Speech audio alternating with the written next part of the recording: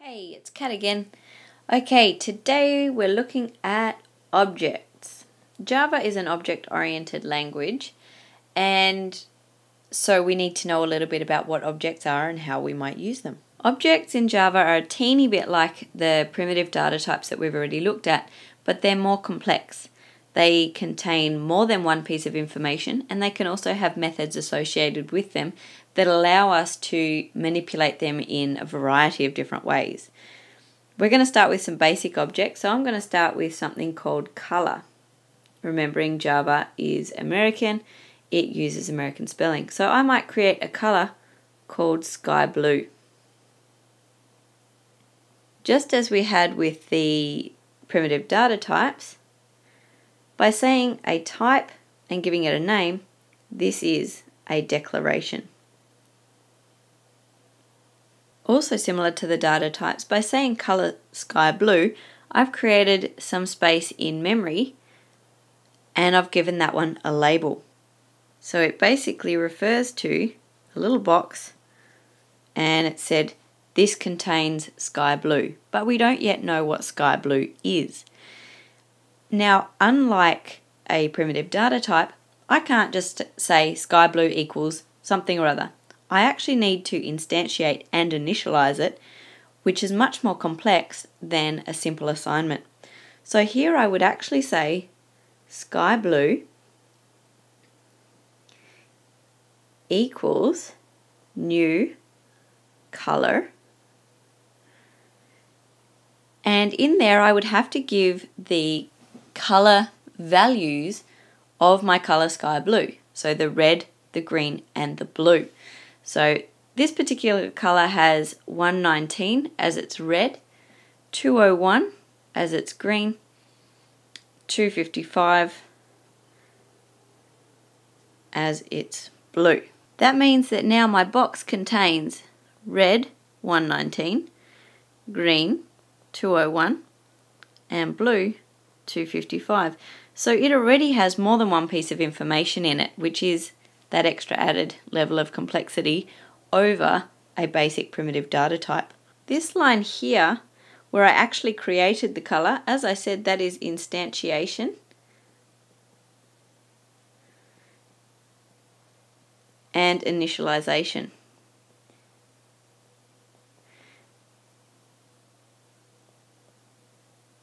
Now, as we've looked at a few Java programs, we've always had this method called init. Init is specifically used for initializing objects as well as some other bits and pieces. So this line here is a declaration and it lives inside the class at the top of the code so that I can use that color anywhere in my program. But this line here must happen in public void init for it to work effectively. Another quick example of an object that we could create, since we're dealing with some basic objects to start with, is we could also create our own fonts. Now, as we've noticed, we've used a drawstring a few times in our applets, and it's always created or used the same font type, size, and color. What we can do here is we can actually create our own fonts. The color is set through the program as we've found when we were drawing things, but we can create a new font that will specify the type, whether or not it's italicized or bold or plain, and the actual size. So let's create a font. I'm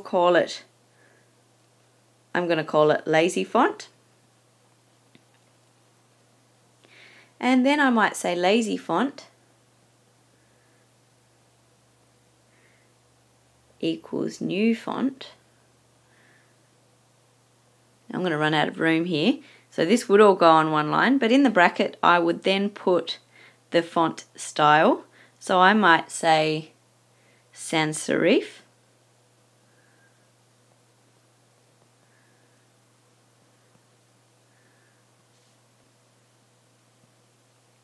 I would then also say whether it is going to be plain or italic or whatever. So in this case I'm going to use font dot italic.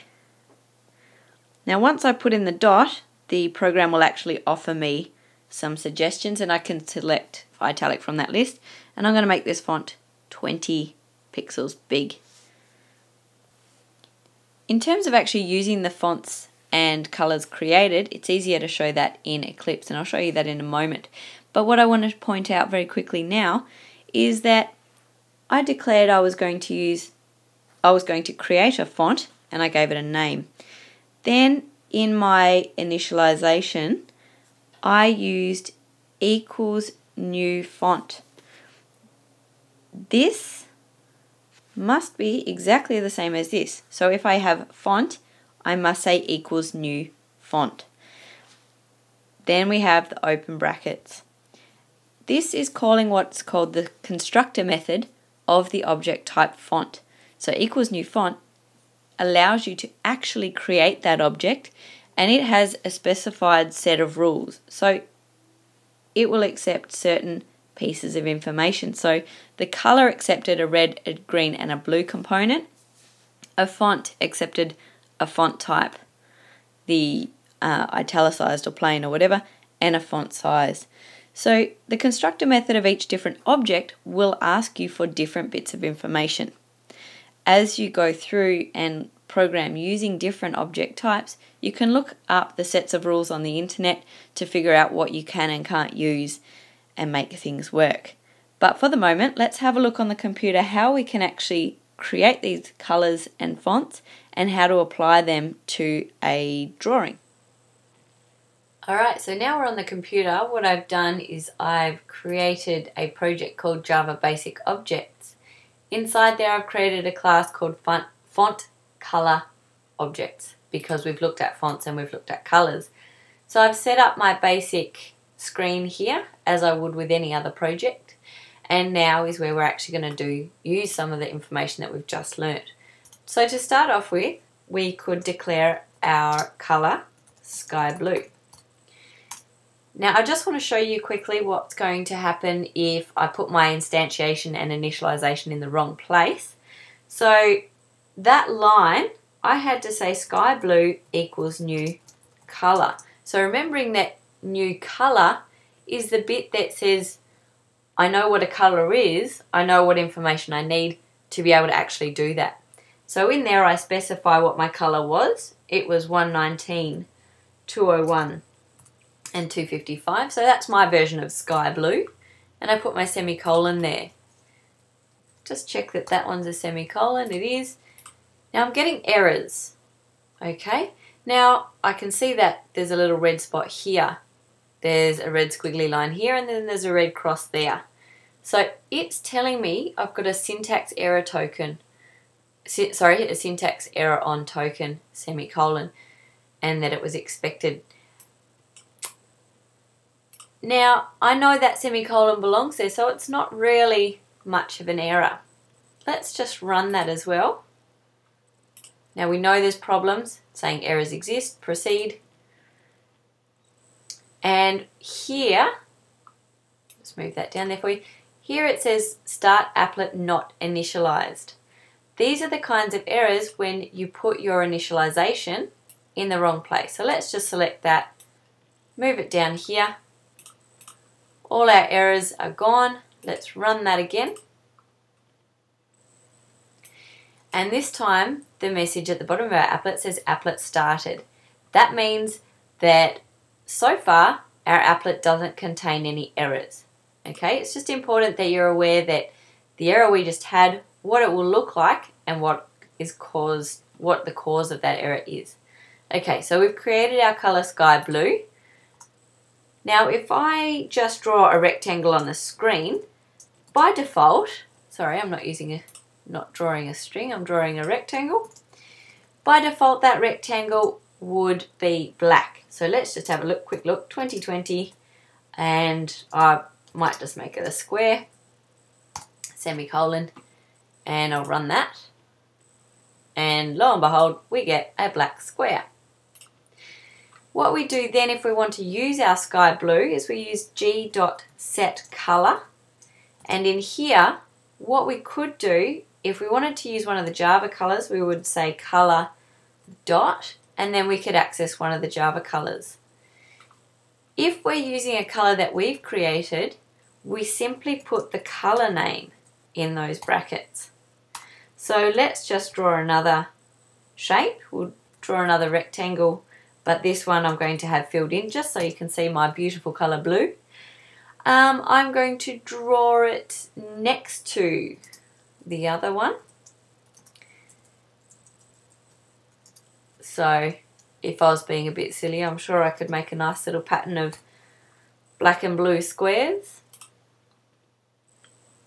So there we've got a filled in rectangle using the blue that I created. So that's all whiz bang fantastic. Let's try creating a font. So same thing, our declarations are always in the class at the top. If they're not in the class at the top, it means that often other methods like init and paint won't be able to access them. So we always put them in the class. So let's create font, lazy font. And in our instantiation and initialization, remember that initialize in init. It's a good way to remember it. Lazy font equals new font. Again, saying new, and the object type is calling the constructor of that object. We've got an error there because we haven't finished our line yet. And I'm going to use a sans serif font. And I'm going to make it italic, so I put font dot and then I can choose italic, and I'm going to make it size 20 and a semicolon to end that line. All my errors are now gone.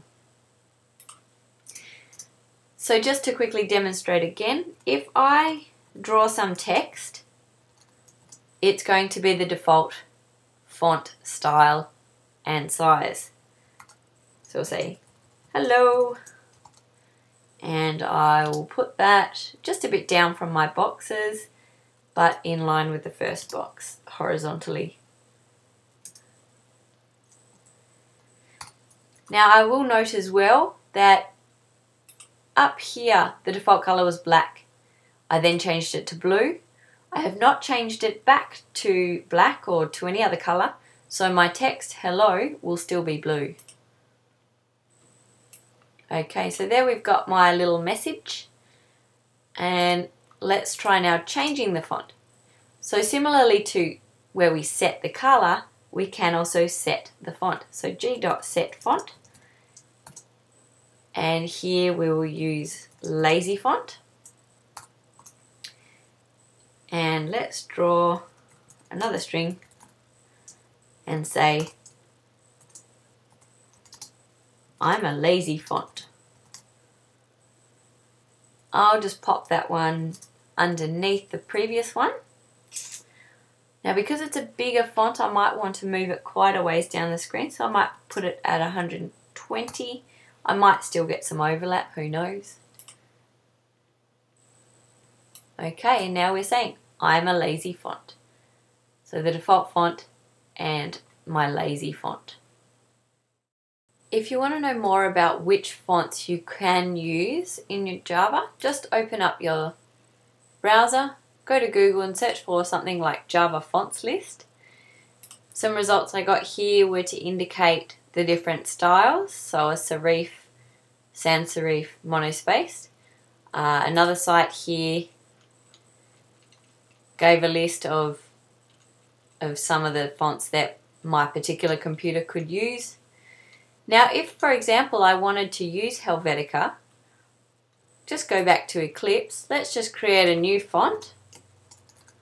We'll call it Helvetica. And how I would use that one, so Helvetica equals new font. So remembering always the name equals new, the object type.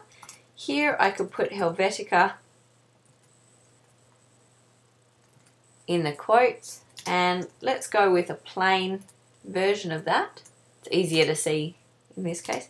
14 semicolon.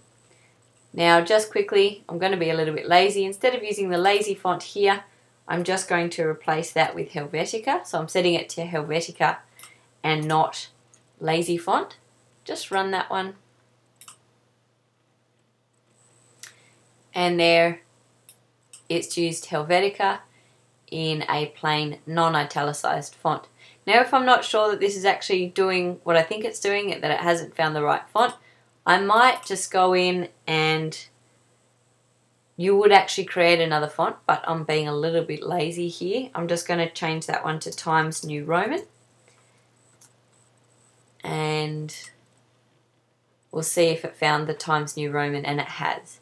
So if you know the name of the font, you can try popping it in there and it may work. Not all fonts are supported, so it might be worth trying, or it might be worth Googling which ones are acceptable.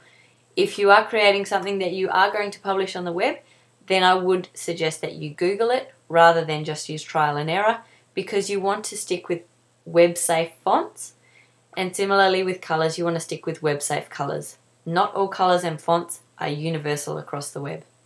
Make sure you do your research before you do the work. Normally I'd give you a real-life example of where you might use this, but in this case, I'd love you just to have a bit of a play. And if you do want an exercise to talk you through the activity, just go to my blog and have a look at Prac 2 Objects. It'll give you a few exercises to do with the colours and the fonts.